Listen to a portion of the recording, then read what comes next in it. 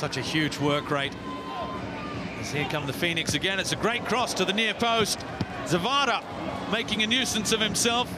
And then the follow-up effort. And here's Lewis now. The shot just across the face of goal. Well, a great passage of play for Wellington Phoenix. Just hanging around that near post. Ugarkovic, it's a good ball towards Zavada. Oh, what a save! Lawrence Thomas.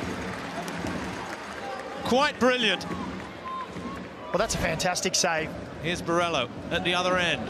The ball forward towards Kripic, who, like Marcelo, is excellent in the air. Gee, that was a good ball, wasn't it? Comes back onto his right foot. Had a look. Really only had Kripic to aim for. Forcing Ollie Sale into a save down to his left. They like to get it wide, particularly down that left-hand side, as here come Western Sydney with Borrello. In the end, that looked well wide of the mark. Well, he's probably been one of Western Sydney's best going forward. That's a good ball for Barbarouses.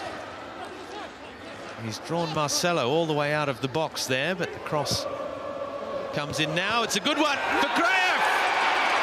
A fourth goal in 5 for the Bulgarian, who's sporting the new haircut, and he's used his head to put Wellington Phoenix in front. Bakoto again for Bozanic. The pressure from Barbarouses, the cross from Kleur, the towering header from Marcelo. And Ollie Sale had to be vigilant and alert to tip it over his crossbar. Gee, he got up well there, didn't he, Marcelo? Then has to be careful, Payne. He does. And Bakoto's ball in. Oh, and it's past everyone. Marcelo didn't get a touch. And Yeni Bakoto on his starting debut. It may not have been intentional, but he has a goal to his name.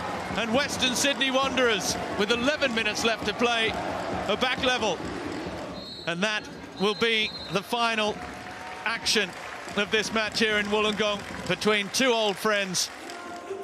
It's a share of the spoils in Wollongong, and a little bit of tension at the end as well. Marcelo involved, Ollie Sale never far from the action. Tim Payne wants to continue things, and this will just add a little bit of spice for the next meeting between these two sides as well. They're coming from everywhere, even the birthday boy Sammy Sutton looking to get involved off the subs bench.